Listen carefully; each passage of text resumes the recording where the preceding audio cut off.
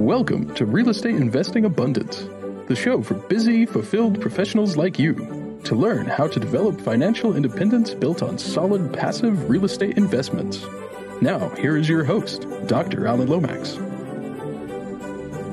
Hello, enlightened investors, and welcome to Real Estate Investing Abundance. I'm your host, Dr. Alan, and it is a pleasure being with you today as we discover how we can drive 50k to 100k per month in almost automated income using a simple e-commerce game plan that generated this entrepreneur and his clients over 100 million in collective online sales in only 1 to 2 hours a day. Neil Twa is the co-founder and CEO of Voltage Digital Marketing. He has been launching, operating, and growing private label e-commerce businesses for almost 9 years. As of today, he and his clients have sold over 100 million in physical products, primarily through Amazon FBA sales channel.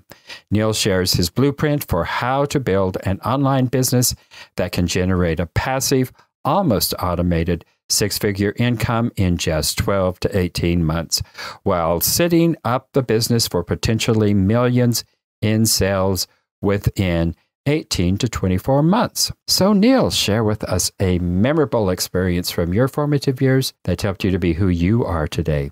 Absolutely. Thanks for having me on the show, Dr. Allen. I appreciate it. I think the thing that comes to me, and it's a testament, I think, to what a lot of entrepreneurs and in those who might want to set off into their own investment, their own business, their own whatever. Or I think a point of failure that many people feel like is a big gotcha actually turned into a big life-changing event for me and kind of a refocus of priorities and time and energy. And that is going bankrupt as a business. It was a business strategy due to a change in a business venture that I got into, in which I got leveraged a little too far, a little too deep. And I discovered that my partners weren't in the same alignment with me. That was kind of a rude awakening as to how to structure business deals, how to structure JVs and partnership relationships. I learned a pretty good life lesson in that one. If I'd only had a business coach ahead of me, I probably wouldn't have fallen into that hole. But I had to learn that experience myself, and it really gave me a good perspective on people, processes, money, how to deal with finances, and really asking myself, what is the worst thing that can happen outside of dying and not having a chance to redo this? For most people, it feels, bankruptcy feels like the major failure, the biggest point of failure you could have. People might look at you and say, you're no good in business, you're a terrible person. How could you do that? You hurt your family. I mean, there's just a million things that could be thrown at you. And quite frankly, you find out who your friends and family really are when you struggle financially. And if you've ever done it to that level, you get to figure out who's in your court and who's willing to let you sink. So that was an interesting life lesson, financial lesson, a business lesson, and a definite growth and maturity lesson.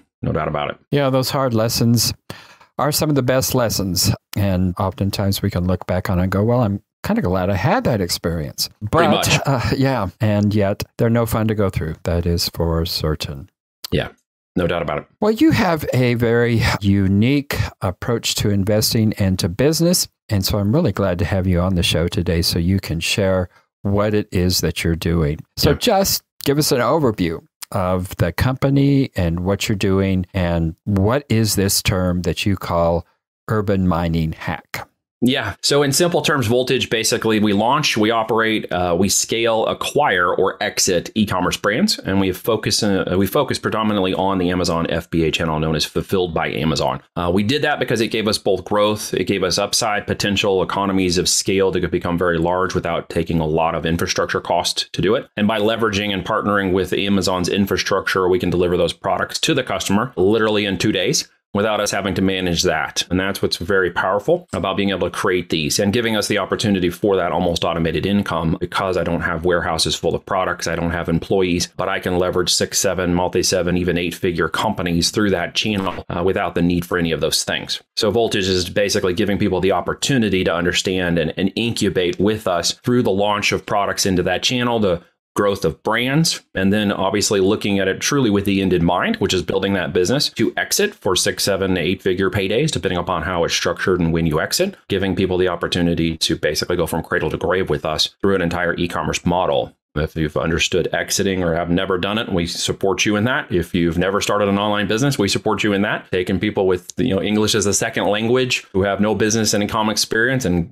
setting them up for $100,000 a month in business, and done that with 19-year-old high school dropouts and homeschool moms and all kinds of people. It really has to do with the aptitude and the desire and willingness to understand and go after the e-com model and giving you that opportunity to invest and deploy capital in such a way where you have a physical asset and inventory. Like real estate, one of the bonuses, of course, is everybody knows real estate as an asset is a true wealth building initiative. We saw it as well as a virtual real estate in the online community, and having tangible assets that we control with capital deployed to those assets. So it creates a wonderful hybrid of that investing. It's not a pure investing model. It's not a pure passive investing model, but it's a hybrid investing model in which we, help people own those companies and exit those companies.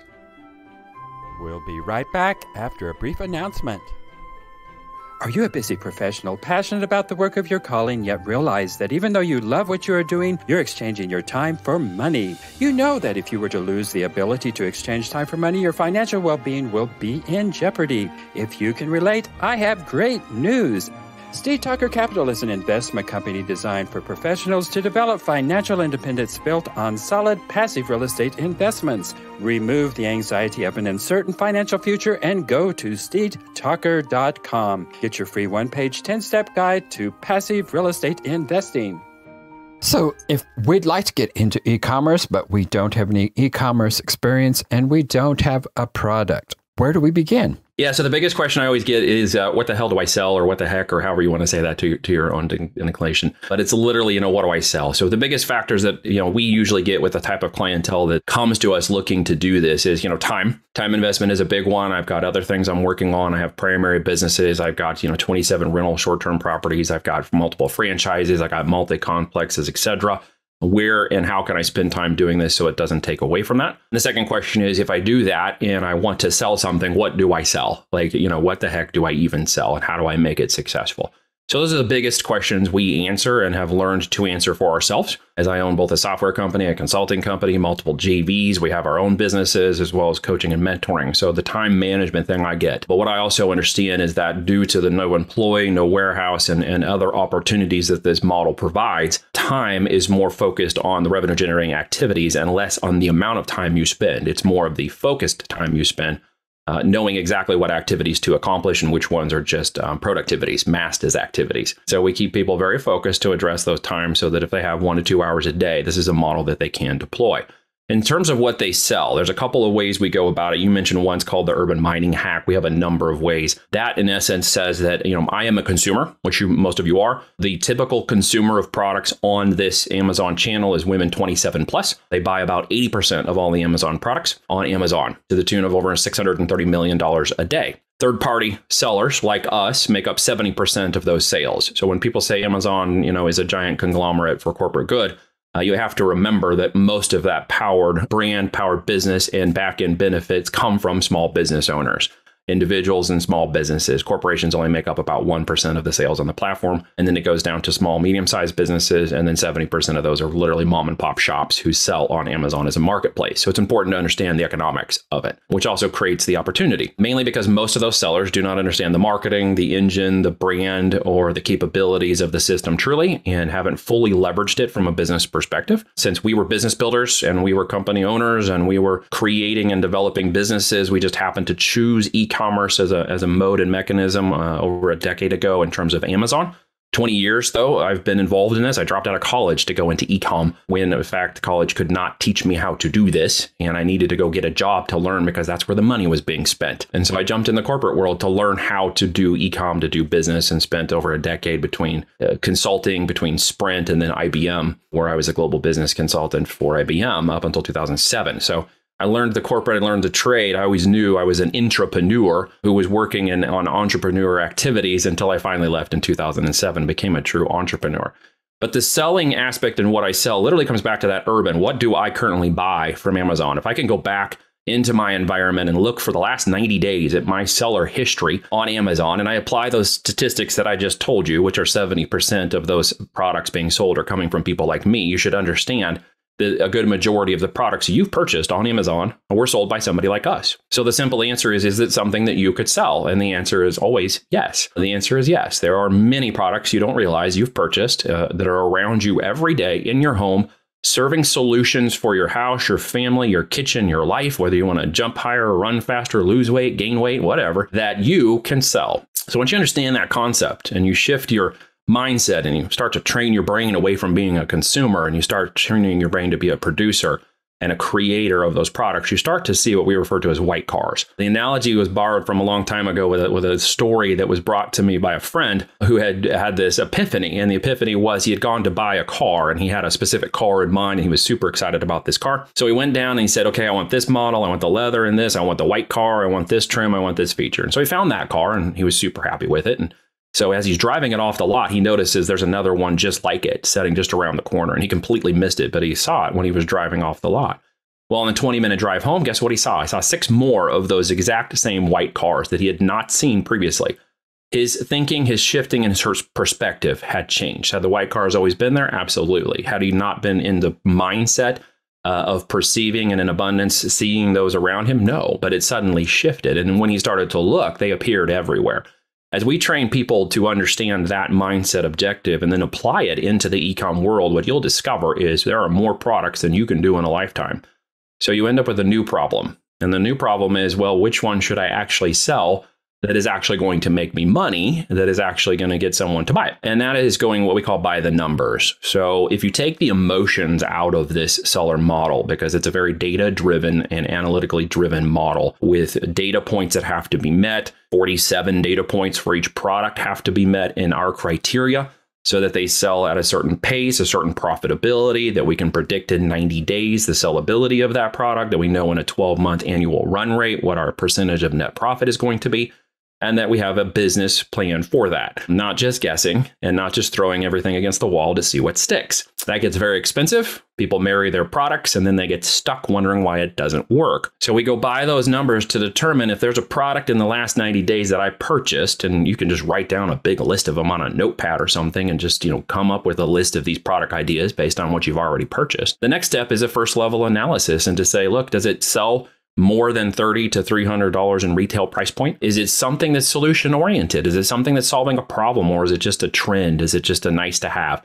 Is it something that I want, or is it something that I need? The difference is in the way we look at that product first level and then go into the numbers to actually determine that we should or should not sell this product. It's down to the profit. It's always about the profit of the product. And that is a determination of my ability to not only run the company, make it profitable at the P&L level, but also pay myself so that the business continues to operate, so that I can obviously make money, or my investors can make money from those products, and that the business has an upside potential and has a longevity and operational capability, that it has potentials for operational independence, making it almost automated or even making it passive by hiring others to manage it for me. And then having a 18-month run rate of business time and profit that makes it enticing to other investors who actually want to buy those products and buy that business so that my company can manage it for them.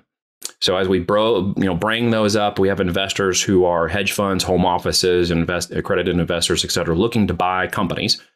So that mine will manage them for them, making it passive for them. So my business builders get into a position of growing these companies in 12 months and getting into a position of specific types of run rates of profit and profitability and performance, where we hit a performance goal with them of hitting 100,000 in net profits in 12 to 18 months or less. And that business has all of those potentials built in. And it literally goes by the numbers. And when you determine the numbers and profitability, I can then know with more than 80% confidence when that product goes in the market, there's not only demand for it, there's not only other competition that's buying similar products, but that mine has a unique and innovative solution-oriented aspect to my brand in which I'm literally going to go and buy up all my competition. So one of the things we've learned to do is literally go in and dominate the competition on Amazon, because many of them are immature market sellers. And with our business experience, marketing, and our brand building experience, we are able to select very good products. We are able to know how they're going to work and how they're going to mature in the system. And of course, our goal is to build that business with the end in mind, which is the exit. Yes, we can cash flow it like a short-term rental, but later on we could double the sale of that business and gain back 2 years of profit and then go do it again. And we can run multiple brands at a time. So if you borrow the analogy of real estate to the virtual real estate and inventory aspect, you should understand some of the differences. What we don't face at the real estate level with inventory shortages and interest rate changes that you might face if you're trying to get a multi-tenant facility or trying to get a short-term or you're trying to get a rental property, is the inventory is unlimited. The opportunity potential is unlimited. The amount of real estate you can capture is only limited by your time and capital. And if you should deploy those amounts in correct measure, I've had proven case studies of people doing $1 million a month in 4 months and $5 million a month in 9 months. It really gets down to the product and the capitalization of it. So I know I'm going into a number of areas to answer your question, but there's a number of nuances to what you actually sell to understand why I wouldn't say sell fuzzy bunny slippers for $19 on Walmart or Amazon and expect to make $1 million. You're going to have to move so much volume. What I look at is profitability. I could move a product at $50 and profit per unit to my pocket every 2 weeks. And for every unit that sells and move 500 of those every month, my logistics are less, my profit is way higher, and I can go get 10 and 20 more of those exact products that fit the niche and the solution-oriented aspect of my brand. And that changes the business model. It makes it profitable, which is very important, right? Exactly. And you've been talking about real estate as a product. So can you give us a concrete example of a real estate business that you have put together and brought to profitability through this particular model? So what we refer to as virtual real estate would be a location in Amazon in which you become a brand inside of that system. When someone wants to go look for, I'm going to give you an example, a high-end bike seat because they are your weekend warrior who loves to go mountain biking but doesn't just ride a Huffy they got from Walmart. They ride the top in Cannondale and they're going up the back of Pikes Peak. They're not looking for a cheap $19 piece of Chinese plastic to stick under their bottom as they ride up that hill and down it. They're wanting the gel cushion component with the springs in it that has the hole in the middle so you don't crunch and munch your goodies and all the other stuff. They're looking for the bells and whistles. They're willing to pay $89 for that or $99 for that because the perceived value is much, much greater to them than the $19 piece of Chinese plastic. So as we look at that, there's a real estate inside of Amazon for sellers who are currently moving those kinds of products. Okay. And in there could be anywhere between 4 to 5 competitors who are moving products of similar nature. And the equation we use to define that is similarity plus familiarity, okay, equals trust with Amazon.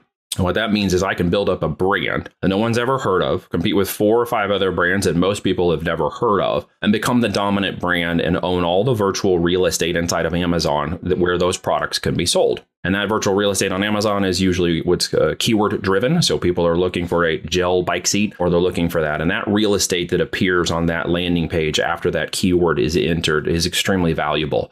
And when I own that real estate page, when I own the ads, when I own the organic search results, when I earn the sub ads, there's different levels of ads. And when I own that, they see me as the dominant brand. They see that, and I've now owned that real estate. And when they show up and look at it, it's really the only thing they see. So it becomes much more interesting in terms of the ability for me to take on each one of those different places into the thousands or millions of opportunities to own that virtual real estate with my product inside of Amazon and become the dominant brand that everybody sees. And that is an important component of the business as I brand register on Amazon, meaning my brand is a legitimate brand. It's an LLC. It has all the bells and whistles of a regular business put together. Amazon recognizes me as a serious business. When I take my brand and I am placing it in that real estate, that virtual real estate on the .com of Amazon, and I have a trademark around my brand as well, I now have intellectual property, which is another asset component to my business. As I build those and build that real estate, as I go to sell that business at some point, it's a portfolio. It's a portfolio of products. It's a portfolio of that real estate, and it ties into the market, the comparables of the market, the upside potential of the market, the growth potential of that, whether it's capitalization of that brand that needs to be done, or it's expansion of that brand into new areas. You might call them different divisions, different areas of the market, different in the physical world. It might be across town at a different subdivision. For us, it's just additional keywords, additional locations inside of Amazon where we can plant our flag. And as we do that, we own that real estate. And the way that we do it, the competitors won't be able to reclaim that because of the way we do our business. And we learned to do this for the last 9 years.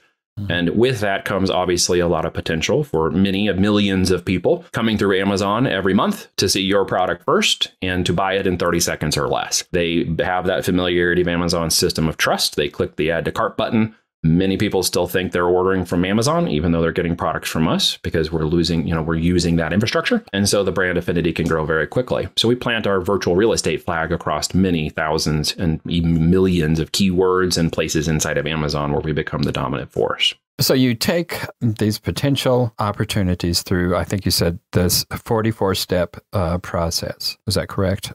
It's a 47 data points. It's called our green light spreadsheet. It literally has run millions of dollars and millions of units. The data all has to add up. The 3 particular profitability data points have to go green in terms of our criteria. Once they do that, and once we validate manufacturing can make that product for the price and the cost of goods we expected, along with shipping and logistics costs and freight costs and things we add in, including marketing costs and literally operations of business costs and stuff, we expect a certain profitability for every unit that is sold.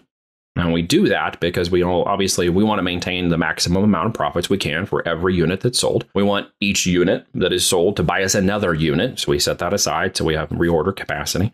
And then we want to know that if I go in and am competing with another brand, that I can buy as much of their customers as I can get and steal those customers away from another brand. Because that first sale that I get from that customer leads into what's called a customer lifetime value. That is, if they buy a second, third, fourth, fifth product from me in the next year, how much is that customer worth to my business? I'm shooting for every customer to be worth $1,000 minimum every year once they purchase an initial product from me. So you get millions of customers to come through, and obviously that changes the game very quickly. If they buy from my brand and they love my products, which they always do because we create very high quality products, they'll buy a second and a third and a fourth product from us. And because of that, we now have our real back end, which all businesses cannot scale past 7 figures without a real back end. And we can set that up even on what's called subscribe and save, where people can consume products in 3, 6, 9 months based on their auto setup. We can build up a whole subscription base on Amazon as well, of people who will buy every month, every 60 days. And that creates a huge upside potential for us. So you could start off, I guess, with one product, but you're going to want to add products. Yeah, here's the simple equation for you. You ready for it? Here's the pro tip. The more products you put on Amazon into your brand, the more money you make. So our game plan is called the 5x5 game plan. And it goes very simply like this. Our goal is with our builders in 12 months to launch 5 products into the marketplace. 5 products in your brand that average 5 sales a day across all 5 of those products. Now, each of those products makes more than $12 in profit per unit. You now have over $109,000 in profit in those products every year. Okay, and that's just 5 products doing an average of 5 sales. It assumes a business base case, which I'm sure you're familiar with, right? That base case obviously gets us set up with a product and brand line that moves over time through additional products that serve that brand, serve that avatar, to each product 5x5, making an additional $100,000 a year in profit. So as you continue to repeat that process and work that game plan, it's just a matter of time of how fast you're going to move to the next series of 5 products.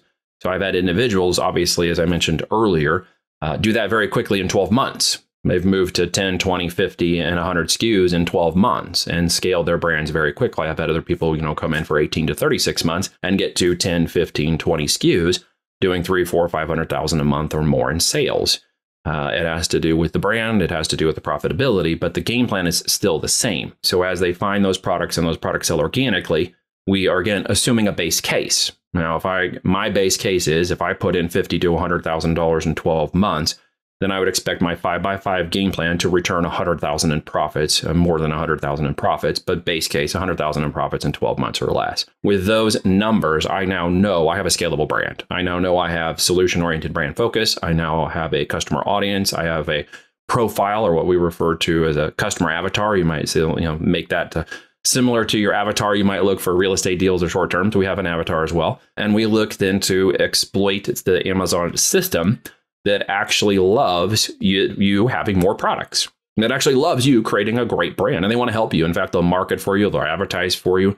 They'll give you account reps. They'll give you email blasts and other things you can send to their Prime members. So our base case is just the bare minimum we'll accept, but it's not the average. The average is mid case. The average is a brand that takes 3, 6, 9 months to go to market, makes between $50,000 to $100,000 a month in recurring revenue, and goes scale from there. And scale would be paid traffic and marketing inside of Amazon to take those winning products and continue to go down in that vertical. So you're familiar with the concept of a funnel. You've poured oil or water into a funnel, right? It's big at the top and it has a small part at the bottom. We're looking to put a good part of products in that first 12 months into the top end of that funnel. What we're looking to do is see what comes out of that cylinder. And as we determine and test the products in the market, because we're not smart enough to tell the market what it wants, but we've gotten very good at reading the tea leaves and understanding the data and then what to do next, so that everything we put in the top comes into more of a cylinder. So as we start this funnel and we figure out who's in it and who wants it and how much we can sell and which products are doing the best, we know that we can hedgehog, as Jim Collins says, from good to great, into that cylinder so that we have expected results for everything we pour in. We're going to keep pouring into that cylinder, and we're going to keep hedgehogging into that one brand until we have, 10, 20, 50 SKUs in there. And the beauty of it is, I've got guys who started with, say, 40, 50 SKUs when they launched into the big end of their funnel, but now they have between 7 to 20 products that are actually making, 80% of their revenues, and they're doing between 100 to 500,000 a month in sales. So it does it with e-com. It does not take an enormous amount of products to get in front of an enormous amount of customers. That's what we really love about it. Once you dial that in, you can reach hundreds of thousands to millions of customers. Well, excellent. Well, Neil, how can we get in touch with you and take advantage of what you have to offer? Yeah, absolutely. It's pretty simple. What we do at the business coaching level at Voltage, and that's predominantly what we do at the consulting and management consulting level, is an invite only. We are looking for those who understand a good majority of what I just said in terms of criteria, business, and aptitude. What we do is done with you, meaning we're going to work with you to show you how to build this business and put you in that CEO level. And then at some point later on, it can become more automated, even passive later on. But I want every builder to understand that they need to know this business model. This isn't a done for you, just step in, throw money at Voltage. There are other kinds of businesses that try to do that, where they try to get you on Amazon and say, hey, just give us your money, we'll sell your products and return a profit for you. We don't do it that way. We know the market and the systems are required that people actually learn how to manage this business correctly and then understand the opportunity to exit it. So if you go to voltagedm.com, it's VOLTAGEDM.com. There's a free video that I did with Kevin Harrington from the Shark Tank, original Shark Tank, and inventor of the infomercial. Who's also a partner in Portfolios, which is our acquisition company. And he and I talk about the opportunity that is Amazon, what we've done on it, the business model, in much more detail. It's a free goodie, free video. Check it out. It will explain what we do and how we do it with our builders and the expectations of what we'll do together. I encourage you to just grab that video. It's free. Check it out and give you some more information about how we work with our builders. How long is the video? It's only about 45 minutes, but it goes through the entire model. It's a question and answer session at the end. So many of the questions that most folks have about this, between time and money and how do we work together, are all answered in that video. Well, excellent. Well, Neil, it has been fascinating and enlightening and enjoyable time with you today. So thanks for being with us today. Thanks for having me on. I appreciate it. Thank you for tuning in to Real Estate Investing Abundance, brought to you by Steve Talker Capital, a company working for passionate professionals like you to develop financial independence built on solid, passive real estate investments. As part of our efforts to make the world a better place, Steve Talker Capital contributes to activities and organizations committed to better understand the equine. These endeavors attempt to enhance the human treatment of horses worldwide. Steve Talker Capital, working for a world where all creatures, great and small, flourish abundantly. For resources to develop your financial independence, connect with us at stevetalker.com.